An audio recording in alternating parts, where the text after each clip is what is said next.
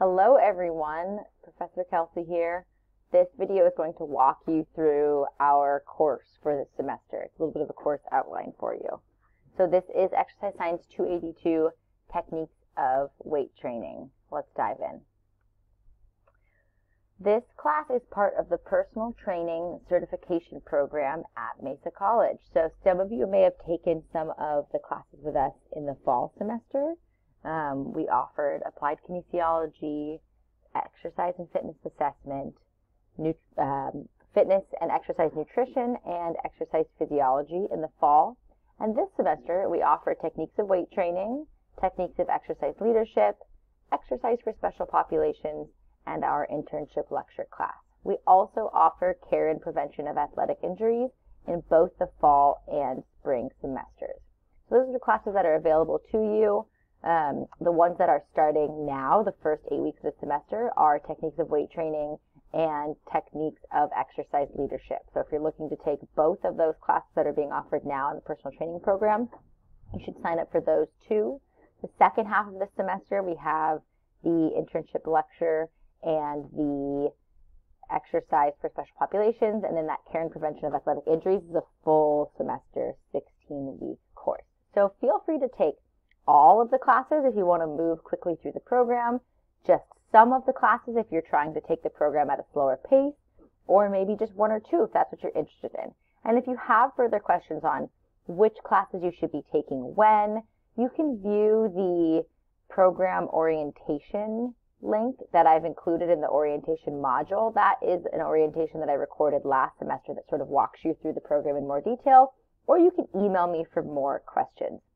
But right now I'm just going to walk you through this class in particular, Techniques of Weight Training, which is a class that's designed both to help you learn the techniques of weight training, resistance training, but also to learn to teach and apply those techniques to future clients. So it is really a big class, and it is a tall order to be teaching and learning online, but that is what we are tasked with, and we will make it happen nonetheless. So how are we going to do that?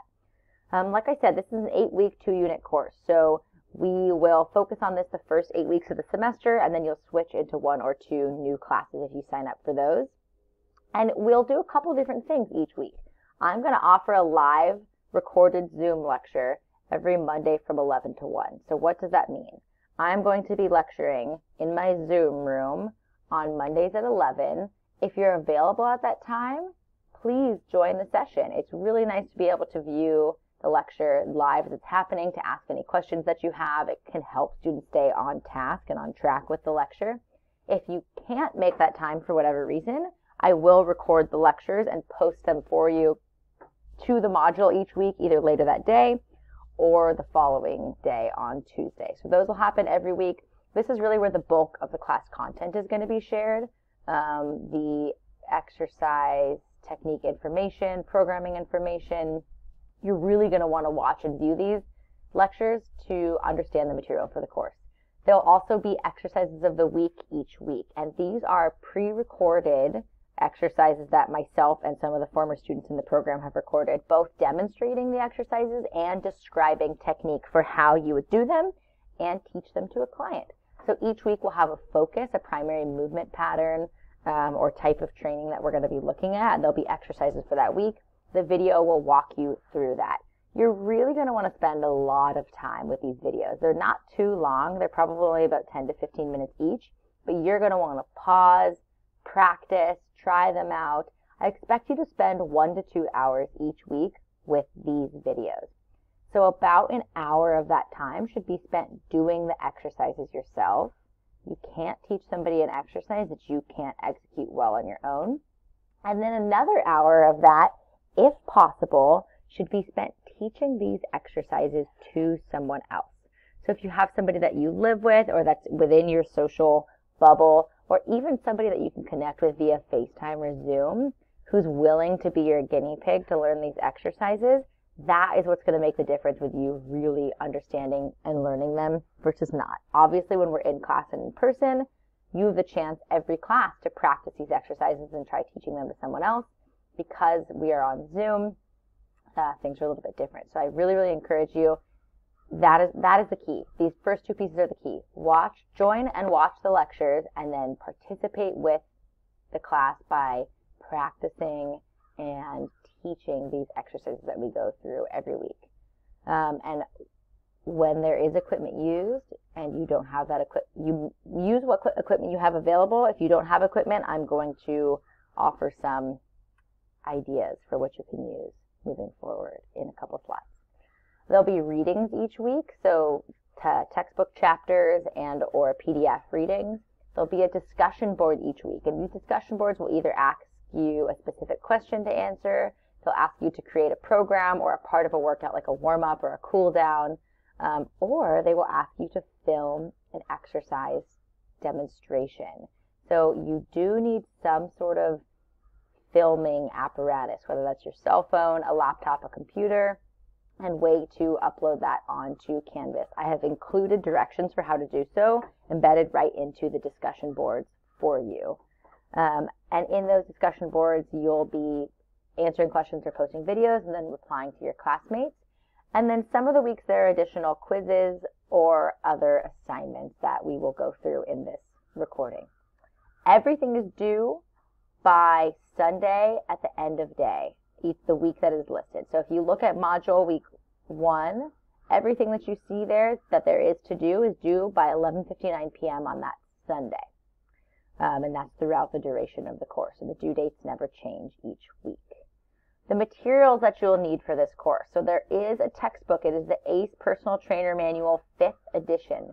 There's a 6th edition now, but we haven't made the switch to that one yet. So go ahead and purchase the 5th edition.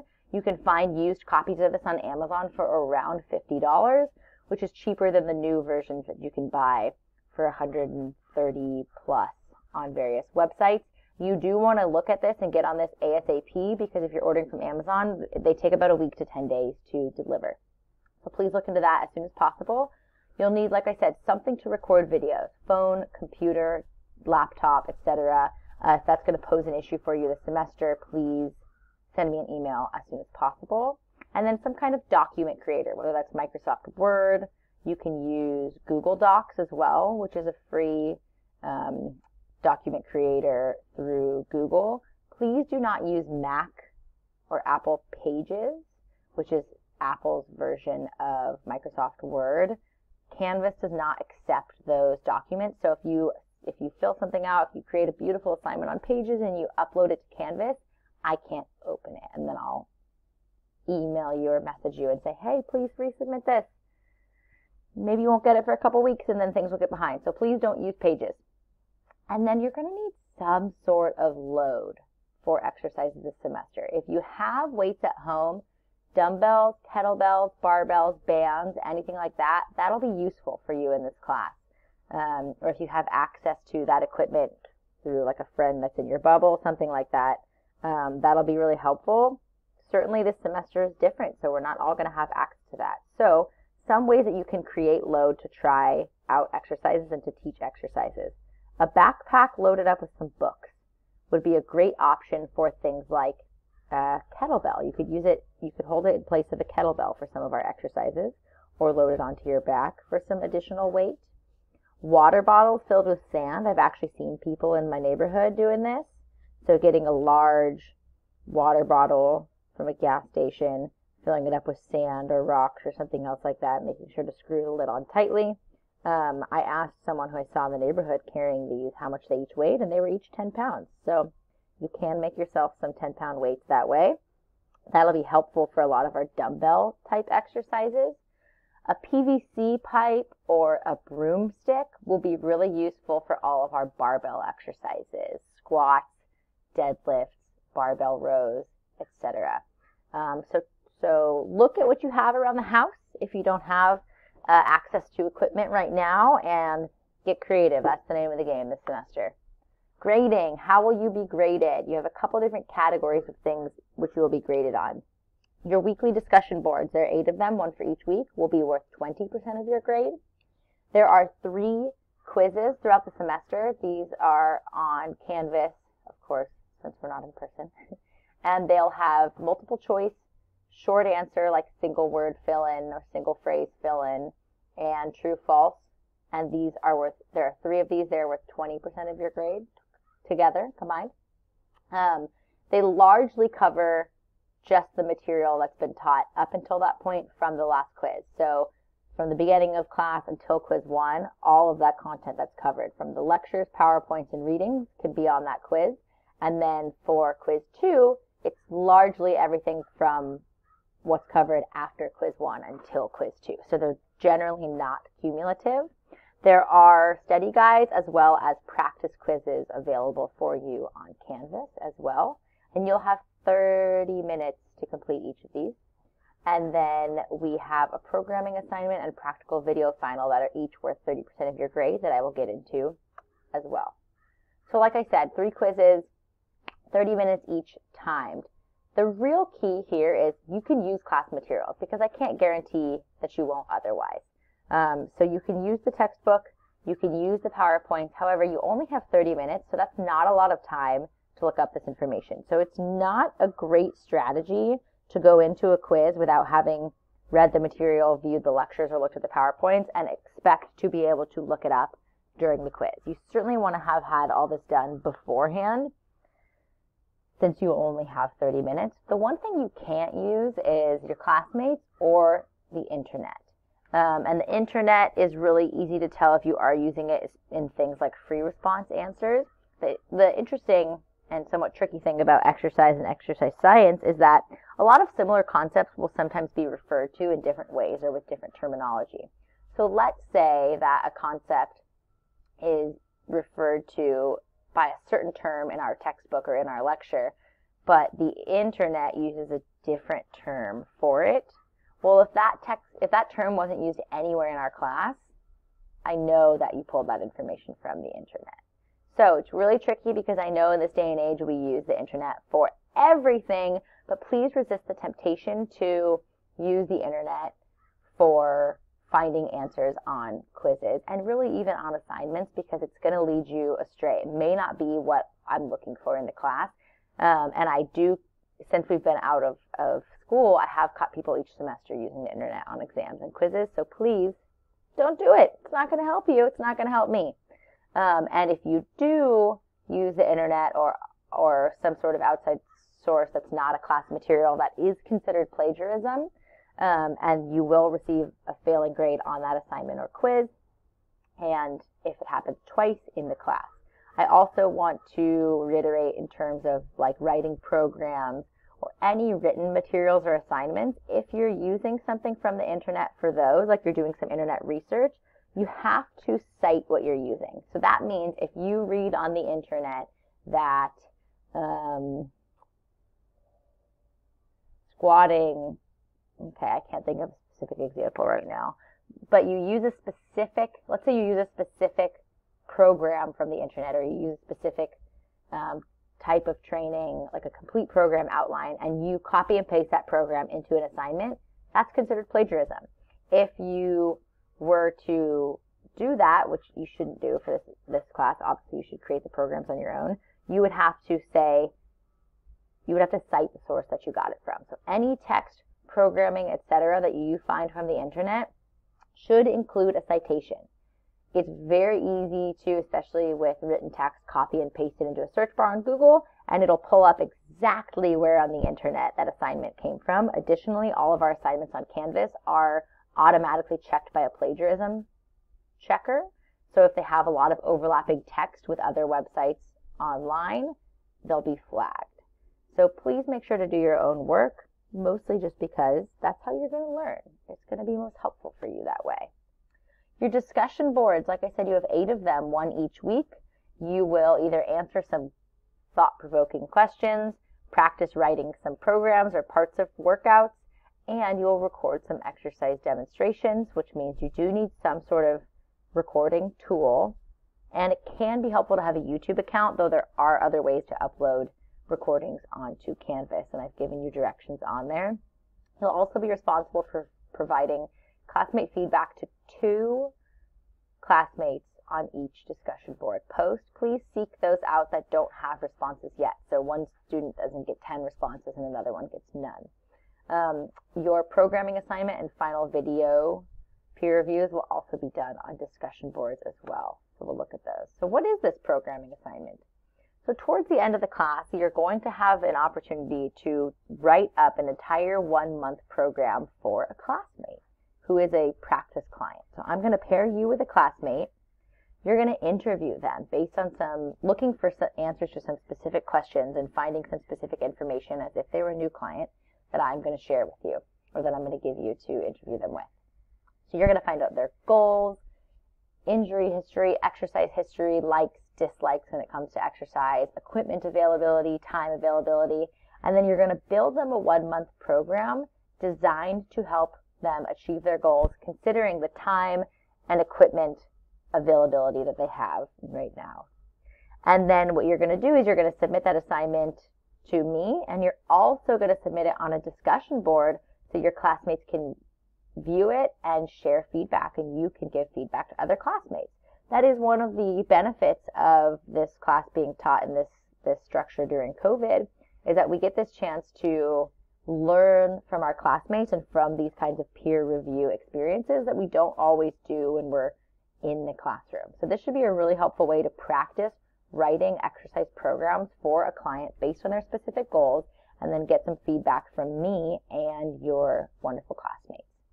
And then your final assignment will be an actual practical personal training program assessment. And we usually do this in person at school, but you're going to get the chance to record it. So you're either going to find someone in your household or your social bubble, or someone who's willing to train with you virtually, and you're going to conduct a brief condensed training session. So it's going to be about 10 to 12 minutes. So you're going to do a brief warm-up, a brief main core part of the workout, and brief cool down in that time period based on specific criteria that I outline in the assignment directions.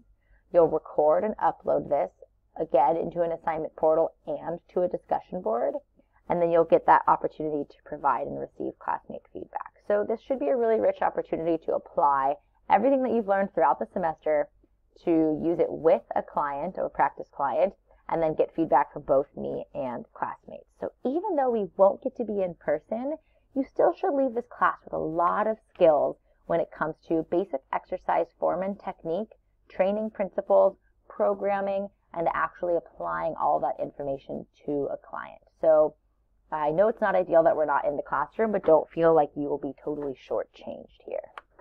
And I wanted to share this concept with you since I'm asking a whole lot of you this semester when we're not in the classroom. This idea that learning is messy. We often think that learning means I take in this new information and I'm able to spit it out to regurgitate it perfectly the first time, which means I should get an A on the assignment, I should know exactly what I'm doing, and I should move on and move forward.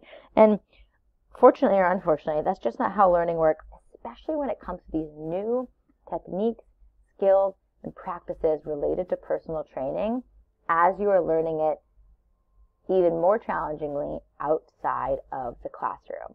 So imagine a baby learning to eat. This is something we all take for granted. Like, of course, I could eat. It's such a simple practice. Imagine if we thought of learning to eat the same way, with the same criteria that we require of ourselves when learning a new skill, like learning to execute challenging movements and train others in those movements. Think about this baby learning to eat for the first time. You know, barely hitting her mouth, food all over her face. If we watched her eating this eggplant and based our assessment on her eating skills and the rest of her life from this eating experience, we'd say, well, gosh, she's not a very good eater. She should probably figure something else out. A new life path, no eating for her. She's not very good at this. This is the same thing we do to ourselves when it comes to learning a new skill. So don't expect to be masters of these exercises, masters of this cueing technique the first time you've learned it. This material will take hours and hours, months and months, and years and years of practice. I have been in the fitness industry for 11 years now, and I'm still learning new techniques, learning new ways to do things, perfecting my own technique and cueing considerations.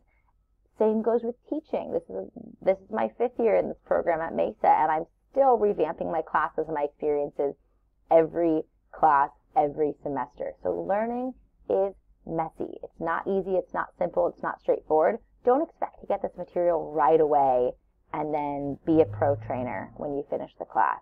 Allow yourself to sit in the messiness of that experience, to not judge yourself for getting food all over your face, if you will, as you go through it, and to accept and receive this feedback that you give to your classmates, that your classmates give to you, that you receive from me. Just let yourself be in that growth, learning mindset. You don't have to be perfect. You don't have to be perfect. And this is totally different than the way that we typically think of education, especially if you have moved with the K through 12 system, where you learn it, you apply it to a test, you perfect it, and you move on. Just allow yourself to kind of sit in the muckiness of this and move forward. And I will tell you, this is my daughter here, and she is such a better eater now than she was in this picture. It gets better. They learn. We learn. So I want you to take that mindset into this class with you. It's really going to serve you in this tricky format that we're learning already challenging material in.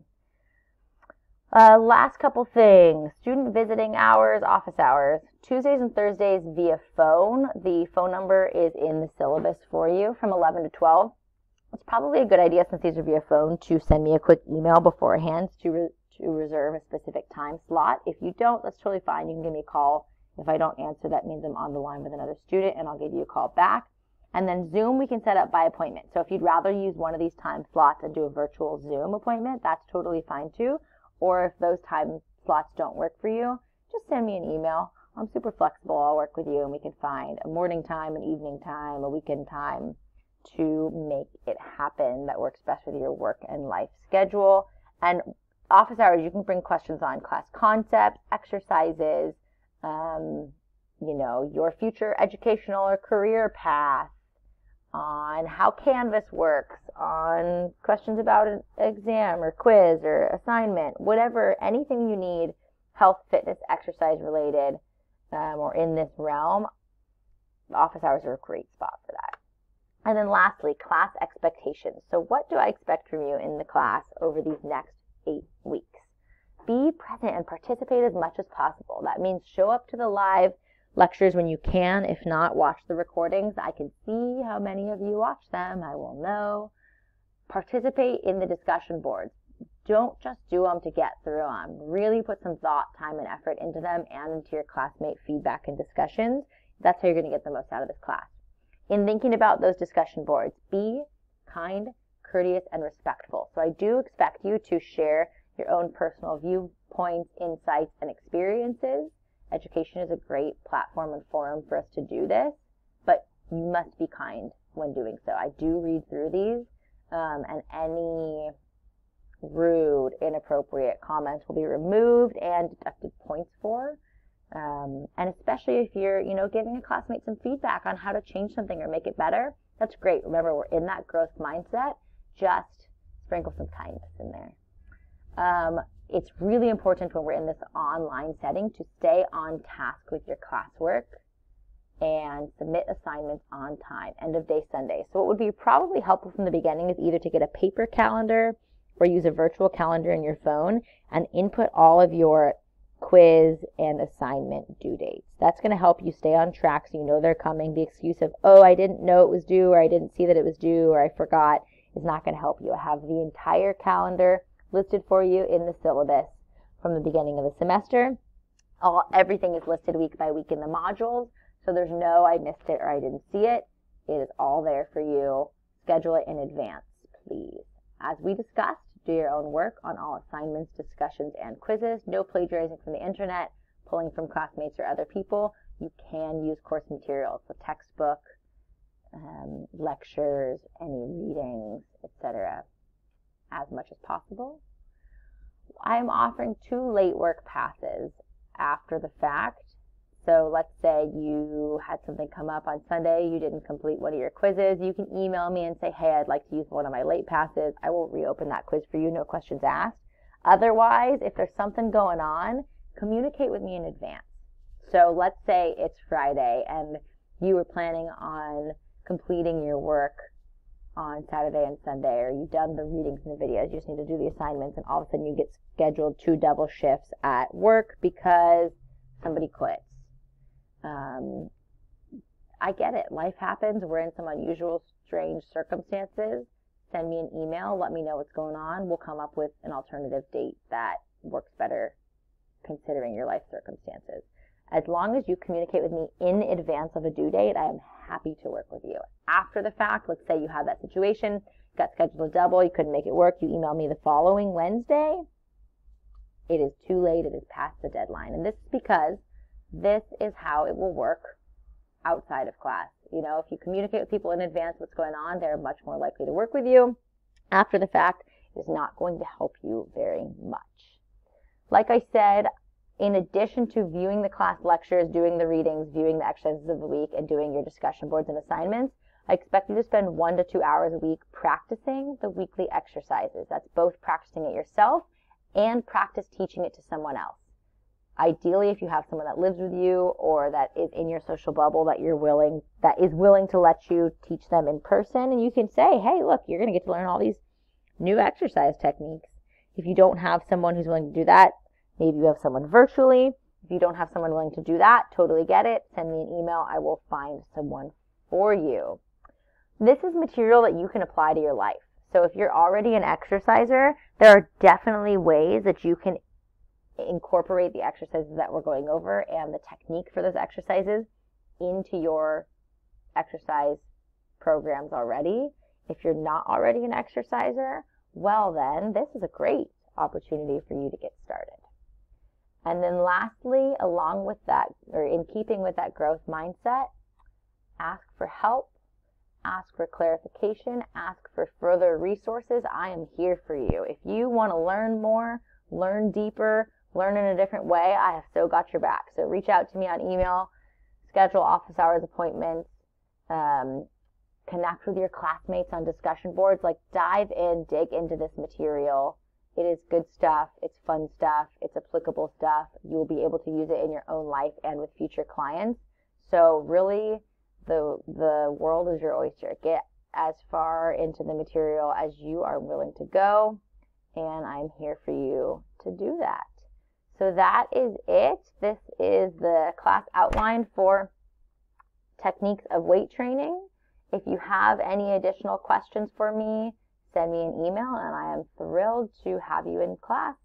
And I will talk to you soon. Bye-bye.